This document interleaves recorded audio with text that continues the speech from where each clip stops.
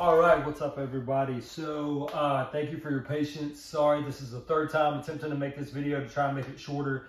These are the top 10 bags of 2024. After a lot of time and a lot of patience by you guys, I've thrown over like 40 sets of bags that are new to this year. Some of these bags may have been from the past as well, but these would feature either new material combos, new fill type, or whatever it may be that would qualify it for this list. So this is new stuff for the year 2024. The top 10 is going to be based not just necessarily on the ones that I feel are the best, but also different varieties of bags for different types of throwers, because I know not all of us throw the same. Let's jump right in. Number 10, the Lucky Clover. This would easily be top 3 or 4 for sure. However, I don't want to tell you to go buy this bag based on this recommendation, knowing that you can't get this material combo anymore. Lucky has since switched the slow side material to the reverse of it, and I haven't had a chance to play that yet. So my review, my ranking in putting these in the top 4 would be telling you to go buy a bag that you can't get anymore unless you buy a earlier version of the Clover. So that being said, love this bag, super forgiving, maybe the most forgiving cornhole bag I've ever thrown. This version, the initial release version, plays about a 6.5, 9. Initially, these things were like a 9.9, super fast, but after long amounts of throwing and break-in processes, they eventually came into their own, now playing very well, very forgiving at about a 6.5, 9.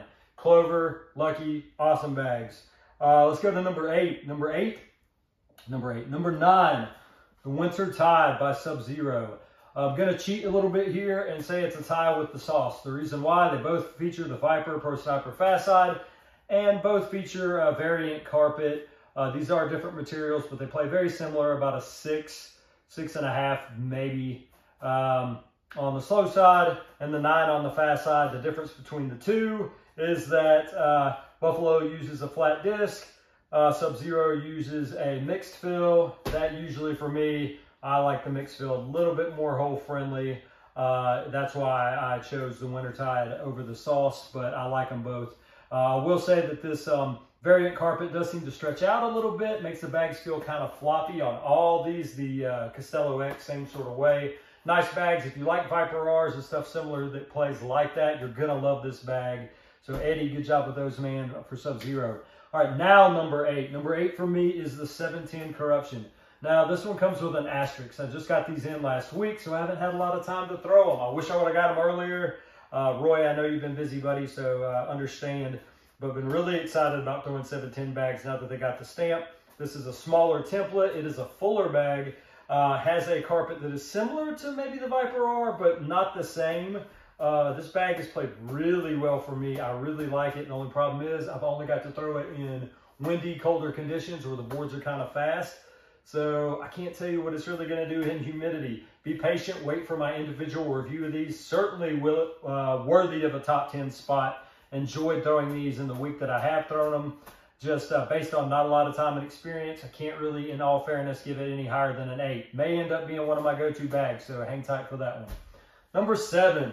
Going to go back to Sub-Zero here. Let's go with the Avalanche. You got your Viking slow side, so about a 4, 4.5 paired with the Viper Pro Sniper Fast Side at the 9. Why I really like this bag, this is what I call a boardwalker variant, so you can flop, roll, whatever. But I played in a blind draw a couple weeks ago outside. The boards were lightning fast. Normally I want to say at about a 5.5, 9. But everything was just flying off the board that day for everybody. These bags were the only thing I had with me that held the board. Played great. I love these bags.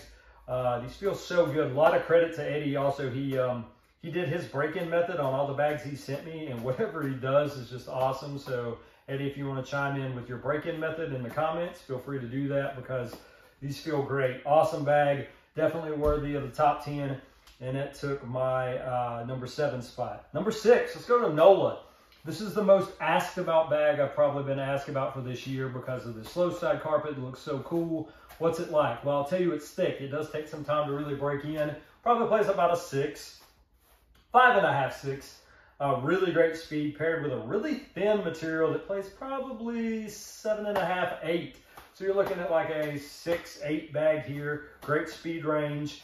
Flop, roll, block, push, whatever you want to do with this bag, totally capable. Smaller template, feels really good in hand. I will tell you that Billy set me straight here because I called the moccasin, which has the same fill type. All NOLA's bags this year have switched to a mix. It feels like all round beads, it really does. But the discs that Billy and the NOLA team they use is sort of a rounded disc. It's not a flat disc. So it does, it's pretty active on the boards. I do wish it maybe had the flat disc, but these still play great either way. Super hole friendly, but they are active. This bag reminds me a lot of the Gator. A thicker, slow side. The Gator's a touch slower, but paired with a thinner material on the fast side. This doesn't feature the same material fast side as the Gator. It is different. This is very similar to what we'll talk about in the Frenzy here, but it's a really good bag. Feels nice. You can do anything with it. Again, 6'8", flop roll, great bag. This is one I'm definitely going to throw more. I will tell you the fast side material does seem to like pick maybe and run a little bit. It's not the most durable for pulls or whatnot bags that I've seen, but it plays great. Cool bag, definitely. NOLA always coming out with some new materials that everyone has opportunity to use, and I appreciate that. All right, number 5, we'll get to the top 5 here. I'm going to stay with NOLA. I'm going to the moccasin. For those of you who love to throw Wizards, arguably the most popular bag on the planet right now, and for good reason, because you can do anything with it. You can flop shot, roll, push, run the board, block, whatever you want to do. This bag is capable of doing that. This is the old school Wizard at a much cheaper price point. I mean, these brand new, I think are like 80 bucks. I can't remember what I put in the individual review. But man, surefire fast side, Wizard slow side. So this is a Wizard made by NOLA with, again, that mixed fill that feels kind of like round bead, but these broke in so easy. I mean, other than the Riguru 2.0, the Mud Bug, the Snapper, the Gator, those are a little bit thicker materials. It took a little bit of time to break in, but the moccasin, I mean, it's like one treatment. These are ready to roll. These feel so good. They play so nice. I call it a little bit of a tie between the moccasin and the Rex because I did a bag tournament where I threw all of them against each other. Rex actually was my winner. For me, it was a little bit thinner than the moccasin, but Billy assures me that that's not the case. Most of them are always going to be the same. So I like the Rex a little bit better. Billy's going to be mad at me here because same fast side, plays about an 8, 8.5. Slow side material. For me, he says this one's a lot faster. I think he calls it a 7. Played like a 6.5-ish for me, where the Wizard's still playing about a 6, maybe 5.5. It might be a little faster on the Rex. I like the Rex a little bit better than I like the moccasin, just for my style. I'm not trying to throw a lot of flops and rolls unless I have to. So I prefer a bag that's not necessarily as active. So I like the Rex a little better, but very similar bags, both totally awesome. Prices are amazing. Check out NOLA. If you're late getting on that train, you're going to love it. Definitely worthy of my top 5, the moccasin and the Rex. All right, top 4 here. Buffalo Frenzy. When I first got this bag, I hated it. Hated it. This was the worst hand-feeling bag I had ever had in my hands when I got them at Worlds. Then I broke them in a couple times, and then now they just feel great. Felt like I was holding a thin bag of like rock candy or something. So slow side, it's that Combat OG2 material. It's like a 3. Paired with another really thin material, like I said, it's like the Snapper. Plays maybe 7.5, 8. But this bag is the most roll-friendly bag I have ever thrown. Boardwalkers is also a really good one, but I'm going to give this the edge. The other day I was playing in a blind draw, and I threw 4 roll bags in a row with this. My partner was just having a good old time saying, roll bag, just because as I'm learning to utilize the roll more in my game, if I want to play a defensive style game and then just roll bags or throw a lot of blockers, this bag gives me the opportunity to do it. As I get better as a player, I'm going to utilize this bag so much more. Now, that goes against all logical reasoning that a flat disc bag is the best rolling bag that I've ever had, but hey, it is what it is. I'm telling you, I roll this bag with ease versus some bags that are all-round bead fill. So can't explain it, but it does it. Frenzy, Buffalo, you know they make a great bag. All right, top 3. Let's stay with Buffalo. Shadow. I'll be honest, I did like the initial Worlds version a little bit better. It was a little bit fuller. It felt better in the hand. Stupid hole friendly. These are still stupid hole friendly. It's just because of the sorcerer material and it's not the most durable. The initial set did not have a liner, and within a week, the seams all busted out. So Buffalo, great customer service, sent me a new set of bags. These are just a little thinner, a little lighter. They have that liner and they just don't feel as good, but they're still stupid hole friendly. Everyone that I've let throw on them loves them. Features this, what I call the Brotherhood carpet, because it's on the Guardian. They were the first ones that I was aware of that utilizes it. But it's paired up with the Sorcerer Fast Side. Again, not the most durable. It shows wear and tear a little bit faster than other materials. I really wish someone would make this bag, the slow side paired up with the Viper Pro Sniper Fast Side. They would really be onto a hit. But for now, the Shadow, great bag. Stupid hole friendly. Plays about a 5.5, right where I want to be on the slow side. Paired up with a 9, 9.5. So really hole friendly bag that if you haven't thrown it yet, you've got to try it. All right, we're going to get into the top two, and this for me was really difficult because I love both of these bags. Either one of these could be my go-to bag on any day. I actually threw them head-to-head against each other to see which one will make my #1 spot. So, with that said, number 2, Ninja. You guys know I'm a Ninja guy. I love what you guys do. So, Kyle, Chase, man, you guys make some great stuff. No exception here. The Street is what I threw at Worlds last year, the 2023 version with Surefire Fast Side paired with that herringbone carpet that played about a 5.5, 6. This time the herringbone matches what's on the Wizard paired up with that Viper Pro Sniper Fast Side. What you have here is the Buffalo Fallout X, but it has a mixed fill.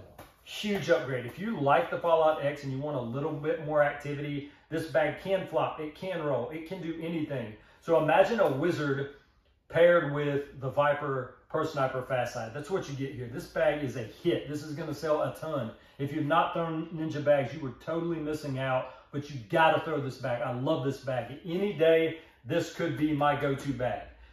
Number 2 on my list right now, but could very easily be number 1. These two flip-flop. So who takes the 1 spot? Eddie, you got it. Tempest Sub-Zero bags. Love this bag. This should be no surprise to you guys because you guys know how much I love Pro Sniper and Pro Sniper variants. Probably my favorite bag of all time is the Ninja Smoke OG. Be on the lookout for the 2.0 for this year by Ninja. The Smoke 2.0.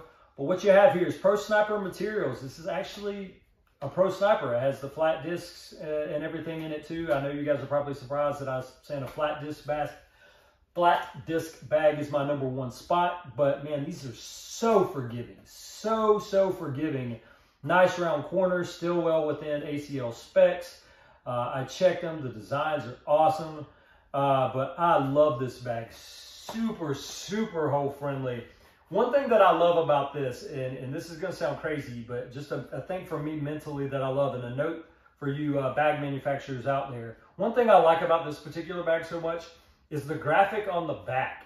As I look to work on my mechanics and get more revolutions on a bag to try and get a flatter release, as those of you who throw with me know is something I really need to work on. But as I'm working on that as a player, this graphic with the SZB, when I release it, I can see those letters spin. So it's almost like a trainer bag in a strange way. So when I throw it with that circle, I can see the letters turning with the revolutions as I look to release.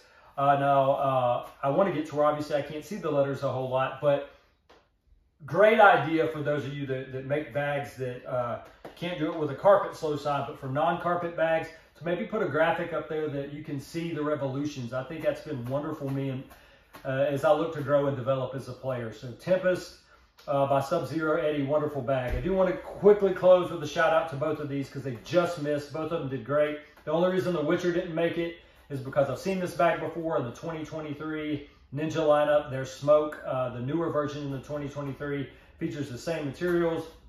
About a 5.5 on the slow. Fast side is the 9, 9.5. Great bag. BG, for me, sets a standard. They're the company to beat, not Ultra. Sorry for you faithful Ultra throwers. I just think BG probably has the most loyal fan base. They set the standard, the benchmark for everyone else to try and catch up to. This might be my favorite bag of theirs. I didn't like it a lot at first because it was super slow. Then it came into its own. It plays great.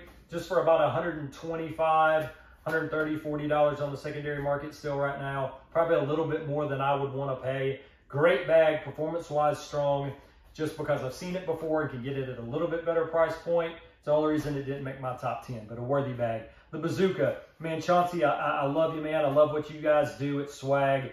If you want Viper R's, you got to get the Chaos because it's the same bag at like half the price. This is the Sorcerer Fast Side with the Viper R Slow. I did like this bag. Just again, I'm getting to where I'm less and less fond of this Sorcerer Fast Side material. It wears away so fast. It starts to stretch on the seams, although with Swag it doesn't. This Bazooka hasn't quite stretched very much, but because any bag that utilizes this material now has to use the liner because the material is so thin that it separates. And I just don't really like the feel of the liner in my hand so much, but this bag does play really good. Swag makes awesome bags, super cool graphics and designs, and an amazing price point. So definitely had to give them a shout as well. So just quick recap, top 3 for 2024. Number 1, the Tempest. Number 2, the Streak 2024. And number 3, the Buffalo Shadow. Thank you guys for your patience. Again, feel free to reach out to me anytime if you got any questions. I'll keep bringing you individual bag reviews and breakdowns.